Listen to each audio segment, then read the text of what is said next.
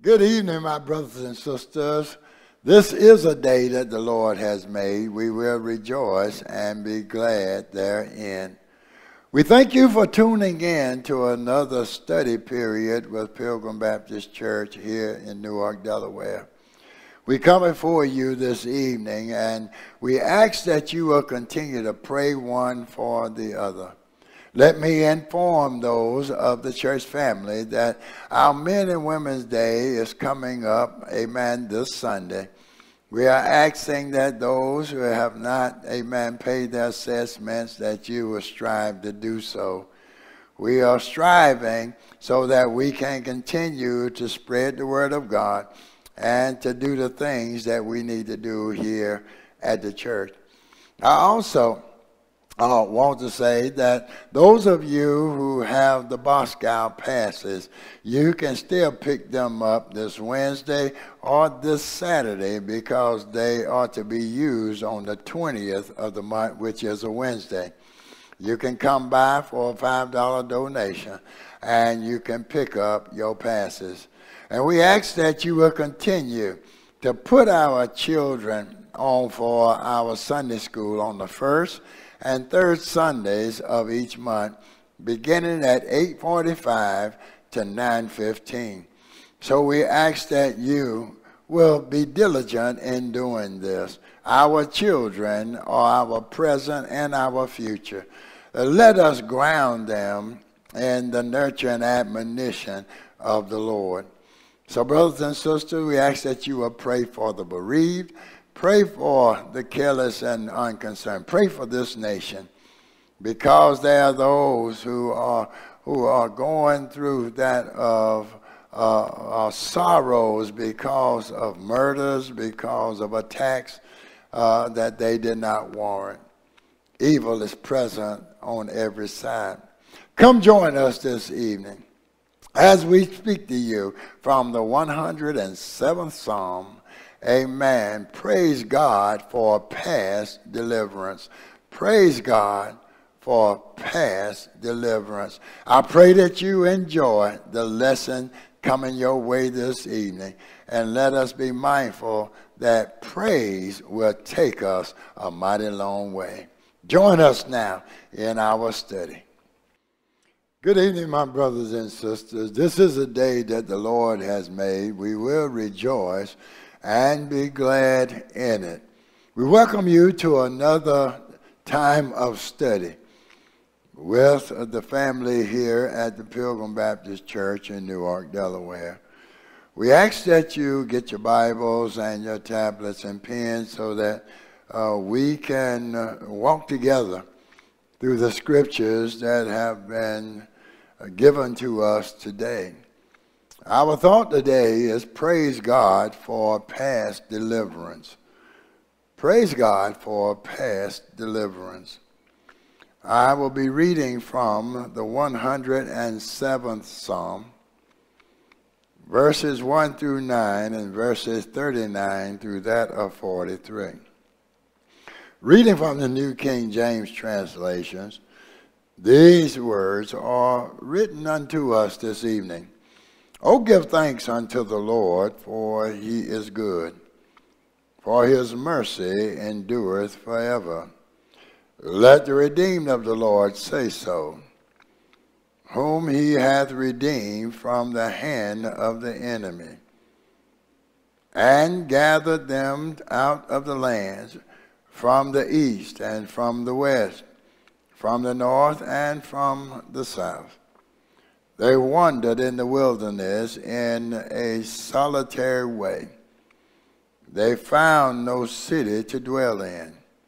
Hungry and thirsty, their souls fainted in them. Then they cried unto the Lord in their trouble, and he delivered them out of their distresses.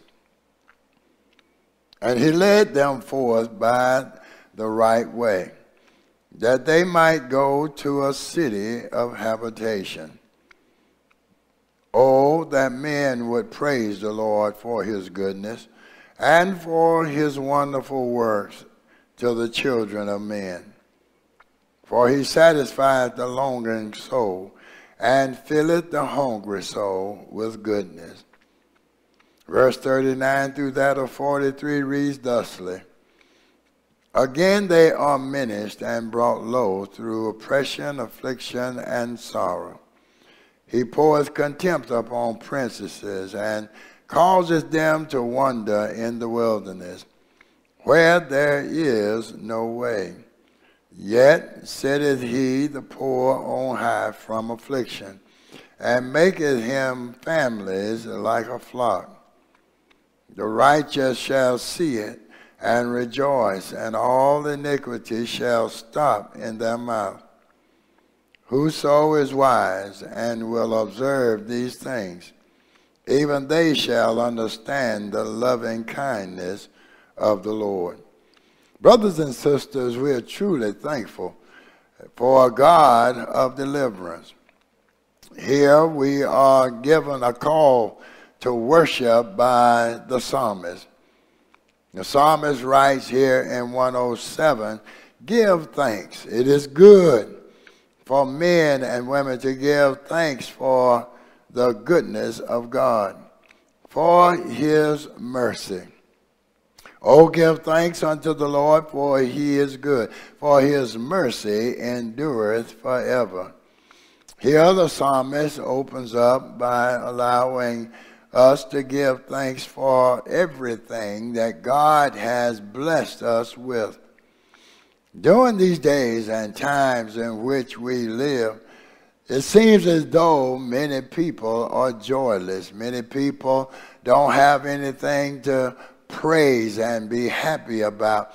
But when we think of the goodness of God, when we think of how wonderful he has been to each and every one of us, we can recognize where the psalmist is coming from.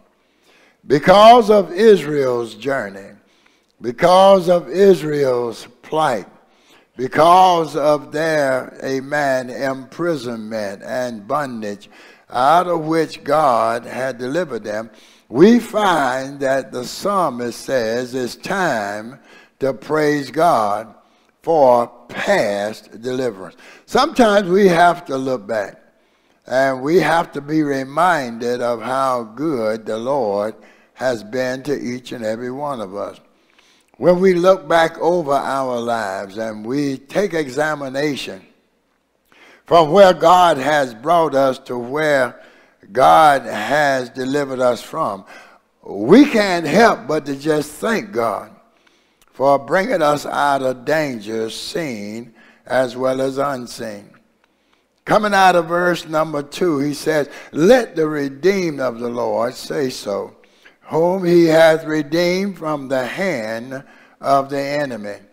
Verse number 2 is giving us, our second point, and that is the reason for praise. The reason for praise is coming out of Exodus 6:6, where the Lord says, I am the Lord, and I will bring you out of bondage. He's talking about delivering the children of Israel out of the bondage and slavery of the Egyptians. They had been there for 400 years, and now God, had promised them that he would deliver them out of their hand.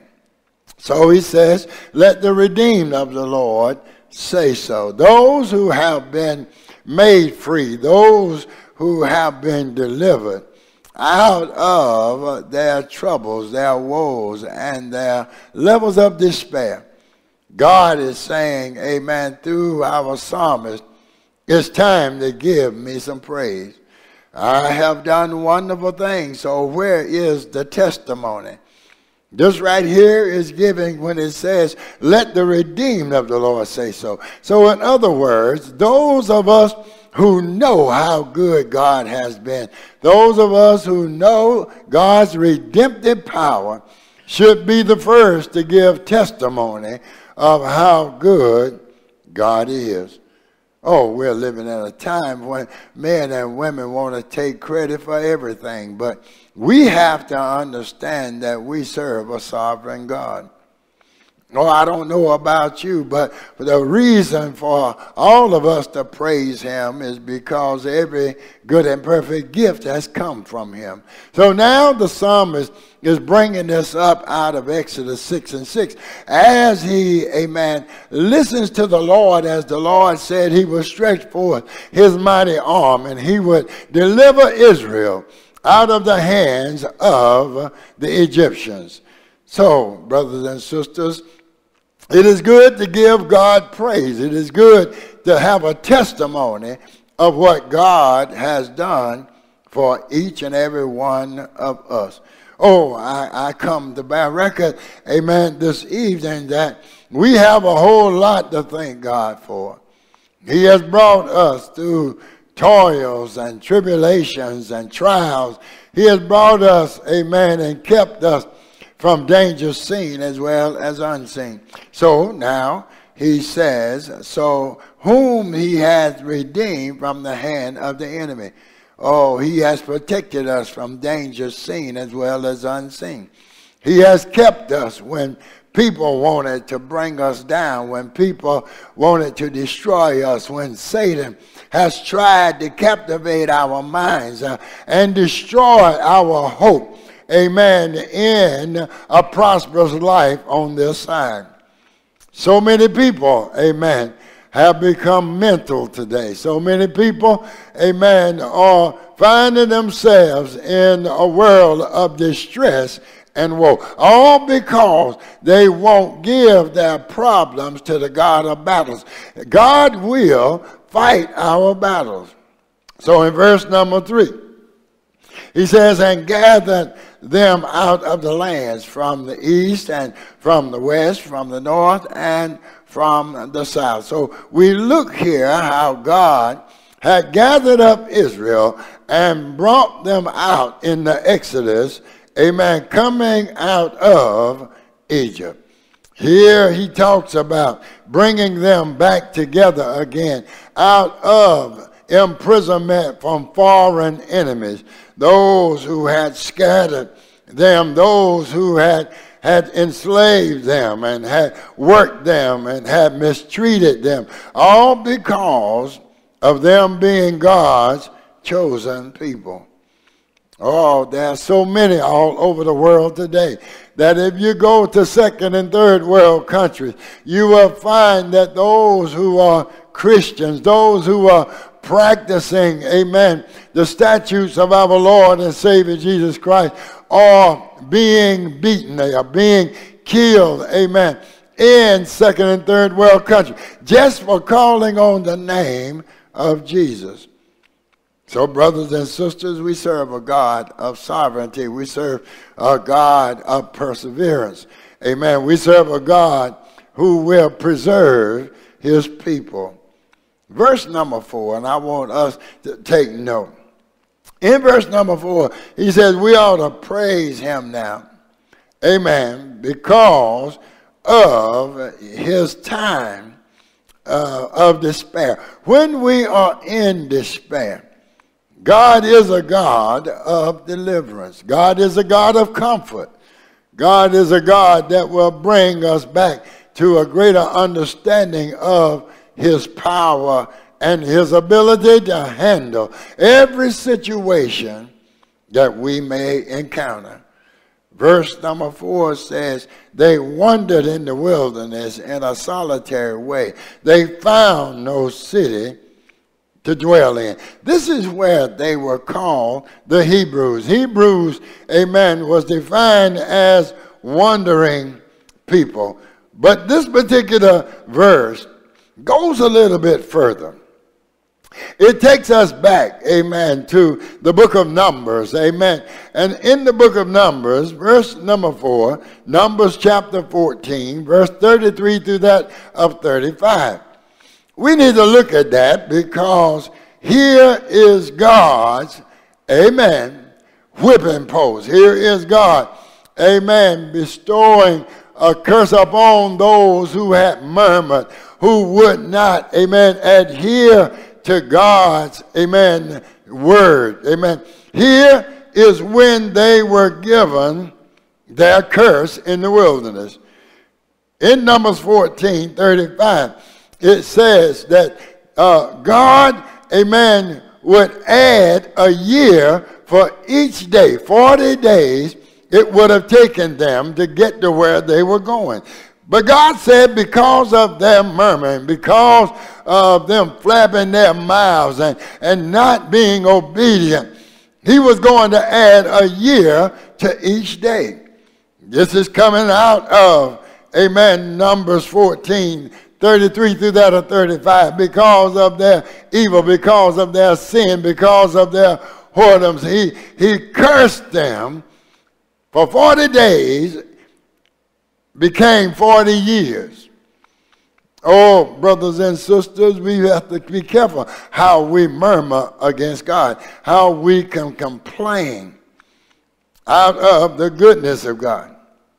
And then he goes on to say, in the 90th Psalm, you will find these words, amen, that God has given us 80, amen, and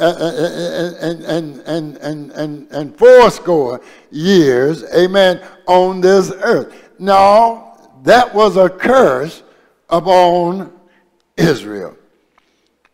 When we look at time and we say, well, God has given me 80, I made 80.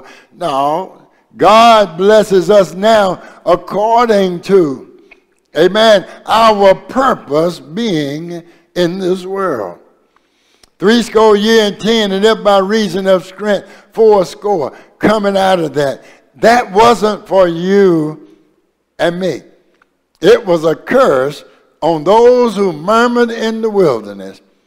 And the curse was 40 years. And God said, amen, coming out of Numbers, that they would perish, they would die in the wilderness. Now, the history book of time says that they all perished except Caleb and Joshua. Those two came over into the land of Canaan. Brothers and sisters, we have to look back and see how wonderful God has been. Have we been faithful to God? Have we been doing what God is requiring us to do?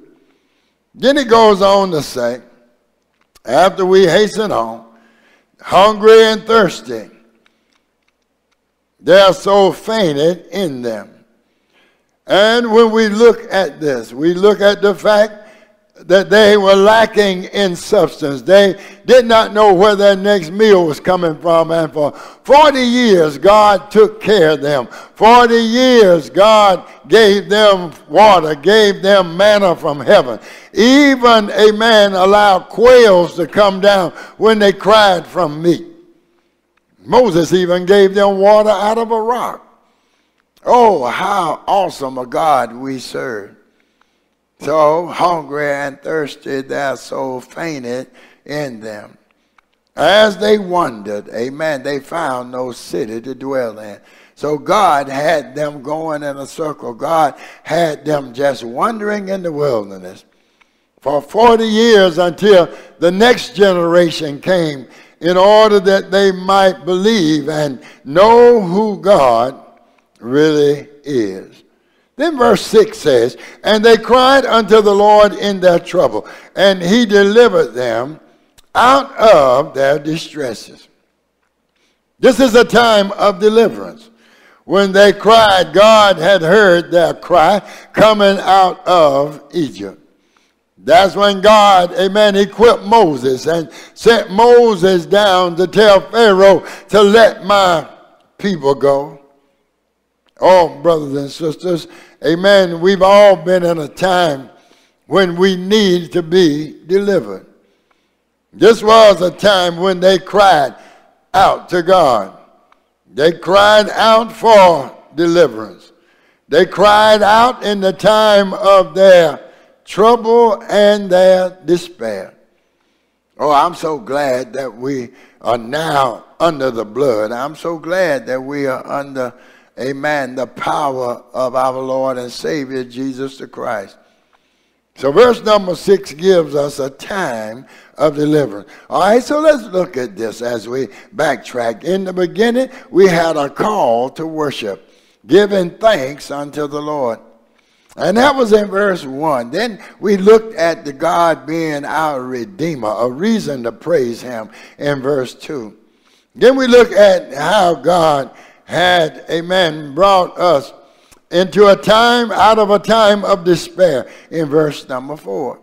In verse number 5, how hungry, how, amen, thirsty the souls fainted in them. So therefore there has been a time when all of us was in a time of want and need. And then verse 6 says a time that God would deliver.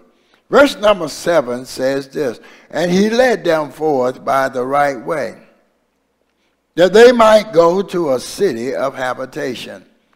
Now, brothers and sisters, the city of habitation was in the promised land. The city of habitation was in the city of Jerusalem, in the city of David. Amen. And here it is said that in verse 7, he led them forth by the right way, that they might go to a city of habitation. Now, Jerusalem needed a lot of work because of the destruction that had been brought up on it.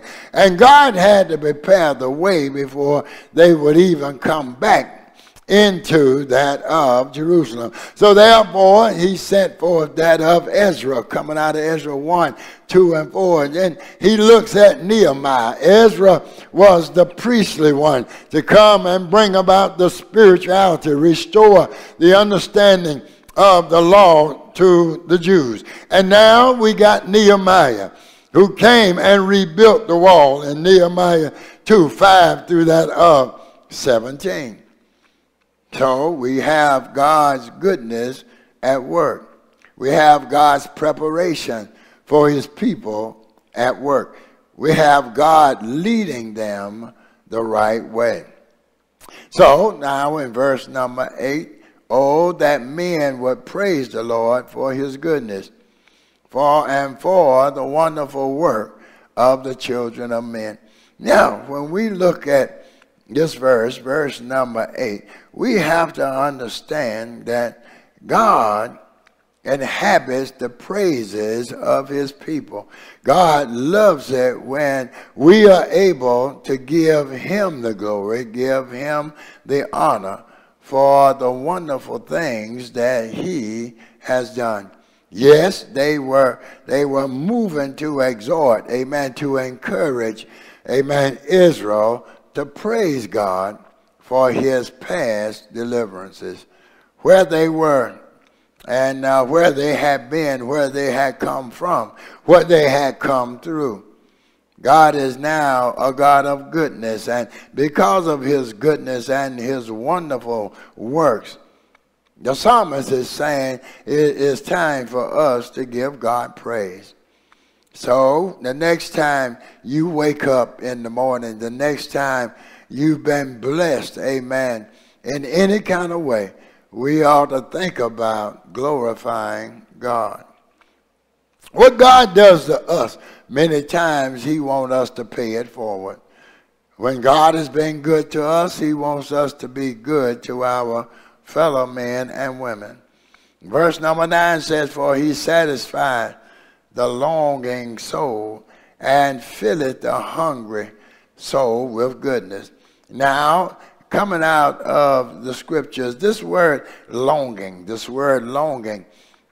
means that they were lacking in water. They needed, amen, to be refreshed with good water. They were around salty water. They were around bad and contaminated water, about like we are today. We don't know what's coming through the pipeline. We don't know how contaminated some waters are. But God will give us fresh water. God will give us that water that will satisfy the soul. And aren't you glad that because he is who he is able to fill our hunger. He is able to satisfy us with his goodness. And verse 39, as we hasten on, verse 39 gives us the chastisement of those evil ones that rose up against Israel and who may have been a part of the flock coming out of Egypt. And verse 39 it says, and again, they are menaced and brought low through oppression, affliction, and sorrow. So therefore, the things that many of them had gone through at this particular time was bringing them into a position to call on and to trust God. So he says, menaced, amen. Here he is talking about how low they had become, how oppressed they were, going through afflictions and having sorrows that they had to cry and trust in God. In verse number 40, he says, he pours contempt upon princesses and causes them to wander in the wilderness where there is no way. Now we're looking at people like Nebuchadnezzar, who thought that he was a god. You're looking at people like Pharaoh, who thought that he was a god. We're looking at Sennacherib, a man who thought he was the chieftain of everything. So when we look back in the history book of time, we can see many of those, and this is where princesses come in, many of those who were in authority who were brought down low. They did not know where they should go. And because he poureth contempt upon them and causes them to wander, amen, in the wilderness where there is no way. So, brothers and sisters, divine contempt, blindness, amen, poured, amen, out that they might have proof of humility. Here they had to turn, they had to look, they had to wonder about the God of our salvation. This is where, this right here puts me in mind of where we are now. We have those who he has poured out contempt upon. We got people who still will not turn to God. They will rather follow someone that don't even go to church, don't even call on the name of the Lord, amen, to lead this nation in days to come.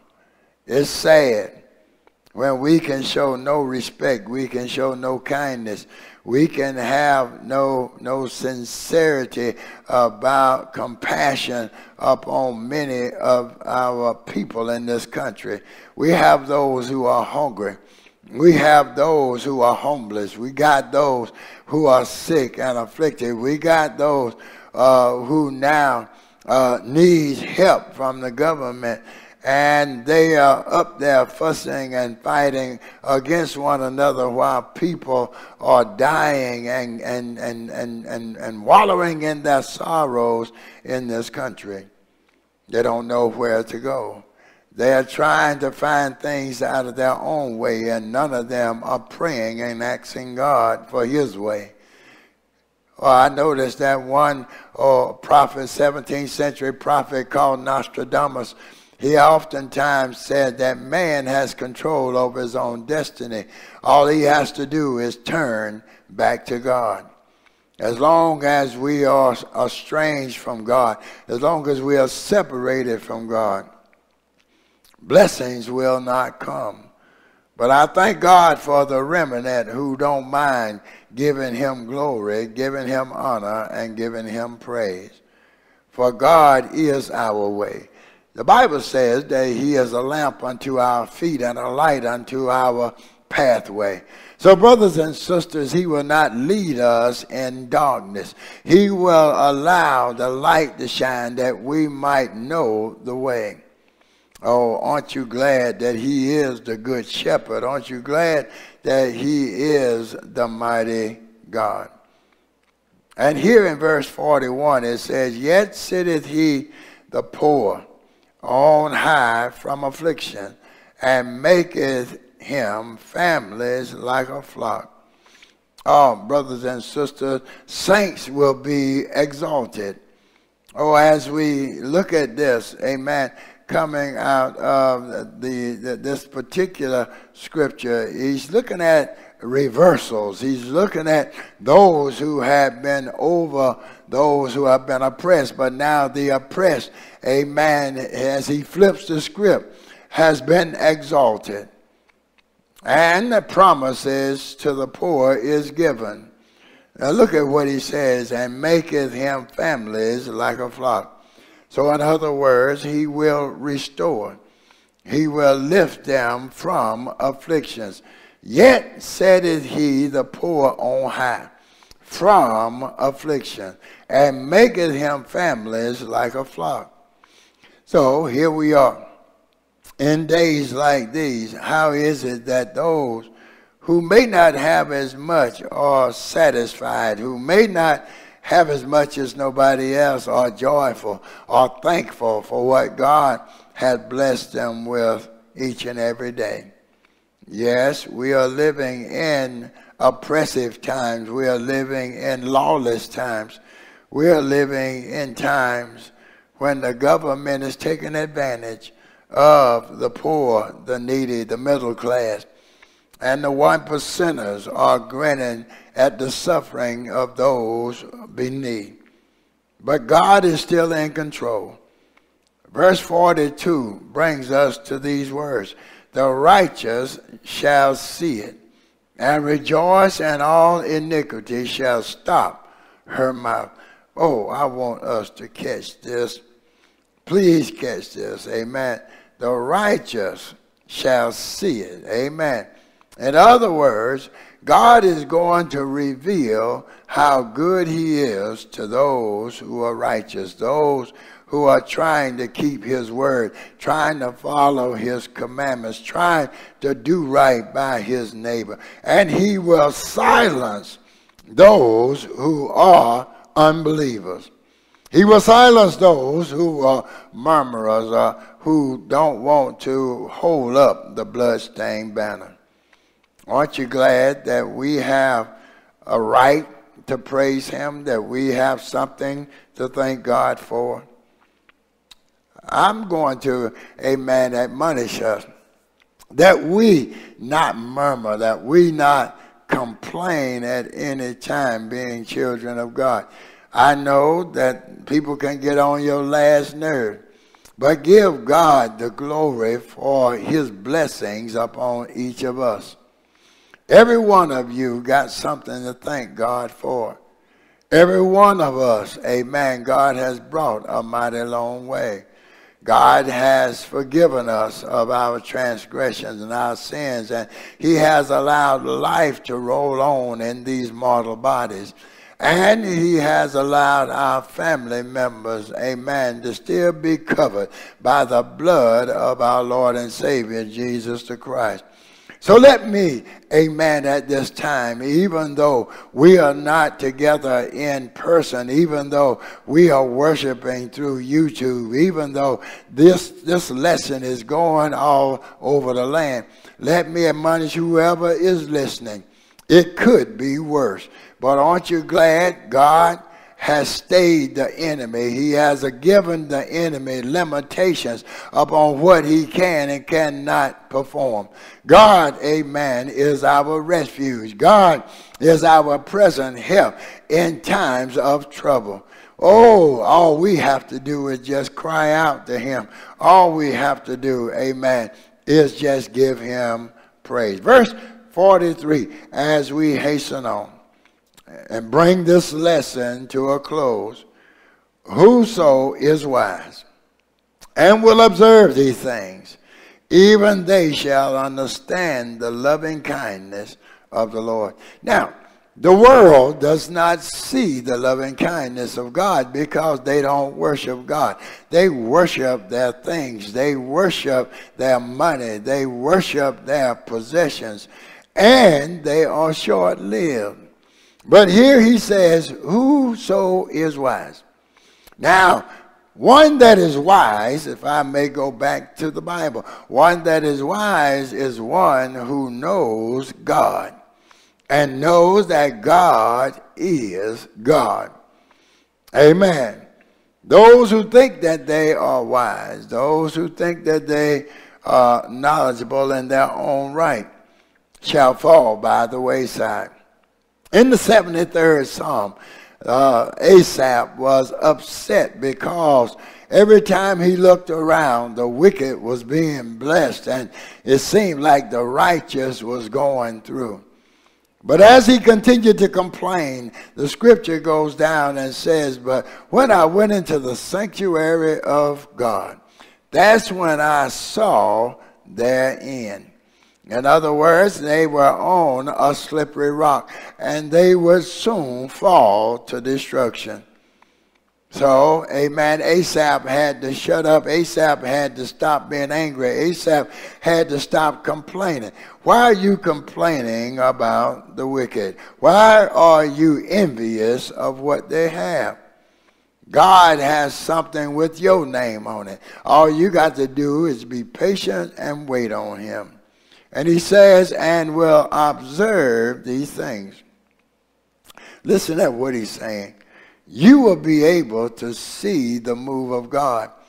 I wait on the day of us coming through and coming out of this pandemic to see what God is going to do, even with us here at Pilgrim Baptist Church. Brothers and sisters, we've been going through, but yet I want to thank each and every one, amen, for praising God for his past deliverance. What God done yesterday, we can thank him because we are here today.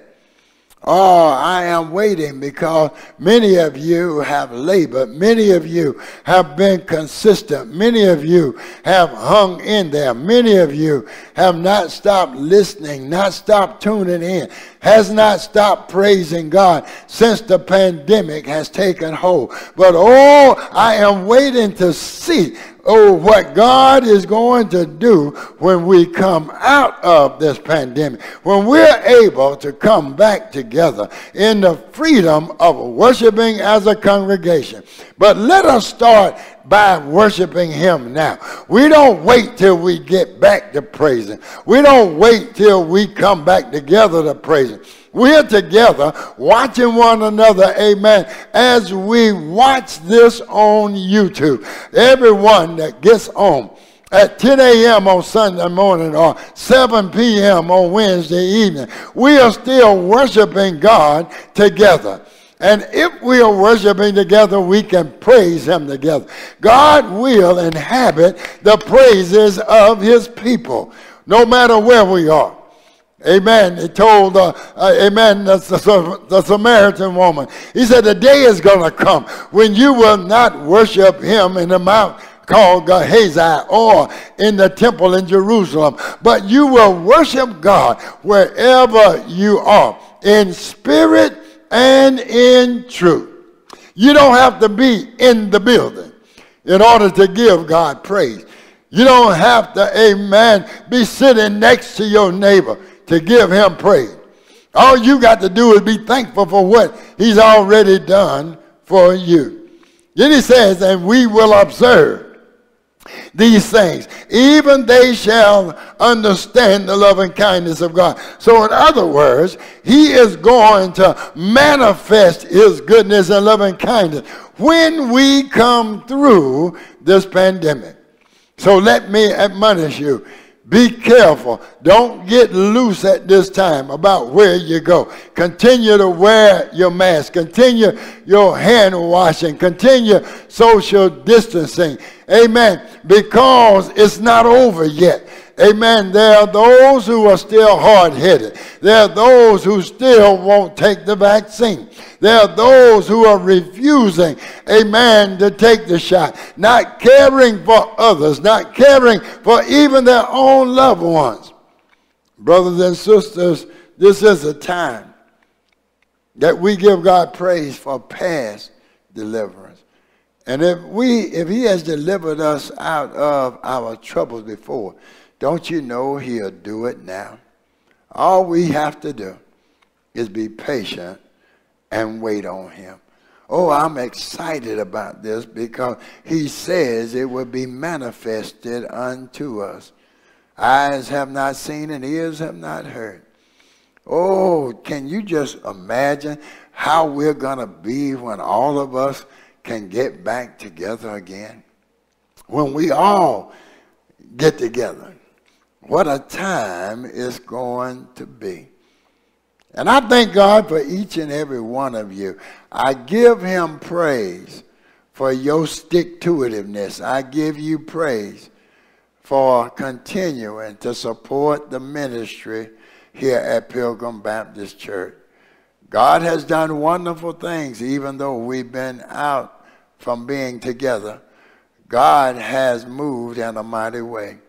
So, brothers and sisters, continue to praise God for not only his past, but we have to praise him for his present. And we can go ahead and give him praise for what he's going to do in the future. So maybe there's someone. I always give this call to discipleship because we never know who has been hurting. We never know who has been wanting. We never know who has been crying out to God out of despair. There are those who are troubled in their minds. There are those who are troubled in their spirit. There are those who are brought low. There are those who are going through depression. There are those who are going through abusive relationships. There are those who are going through addictions and all types of problems, amen, that is facing us today. But don't you know we serve a God who is able to bring you out and bring you through. So if there's someone who is listening to this old preacher right now, and you would like to have Jesus in your life, would you repeat after me? Father, I ask you to forgive me of my sins. I ask you to come into my life. I believe that Jesus is your son. I believe that he died for my sins. I believe that he was buried. And I believe that on the third day he rose again, having not some power, but all power in his hands. And I believe that he is able to cleanse me, to mold me, and shape me into what he would have me to be. So I invite you to come into my life now. And I will give you glory, honor, and praise. It's in the name of our Lord and Savior, Jesus, the risen Christ, we pray. Would you say amen? And I admonish you to read your Bibles.